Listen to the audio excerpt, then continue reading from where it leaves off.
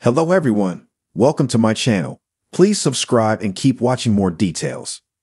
Coronation Street star defends cult leader Rowan after fans slam soap's worst storyline. Coronation Street's Emery's Cooper has opened up about his character Rowan Cunliffe's involvement in the soap's contentious cult storyline. Emery's, who joined the show earlier this year, portrays the charismatic leader of the Institute, a so-called self-improvement group that preys on the vulnerable to swindle them out of money.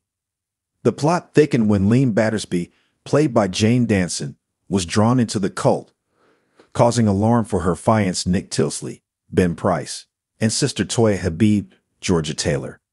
The group went as far as creating a chilling AI version of Lean's deceased son for her to interact with. Climbing the ranks within the cult, Lean remained unaware of Rowan's sinister motives. Recently, Amy Barlow, El Mulvaney, also took an interest in the Institute, lured in by Lean. Rowan managed to charm Amy into investing her £40,000 inheritance into the organization. However, after enduring a traumatic malware session where she was subjected to verbal abuse while blindfolded, Amy reconsidered her commitment to the Institute.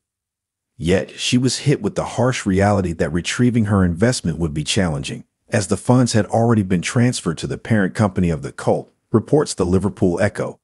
The storyline has certainly stirred up controversy, with some viewers dubbing it as garbage. One disgruntled viewer posted on X, "I'm sorry, but the Coronation Street cult storyline just has to end. It's gone completely beyond the joke. It's one of the worst things ever." Another wrote, "Hurry up and end this storyline, it's absolute garbage."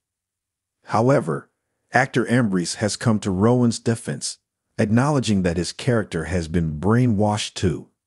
Speaking on This Morning on Wednesday, September 4, Emery's explained, "I think Rowan went through a lot and struggled with a lot of issues in his 20s and discovered the Institute. And it did save his life, so he's been essentially brainwashed.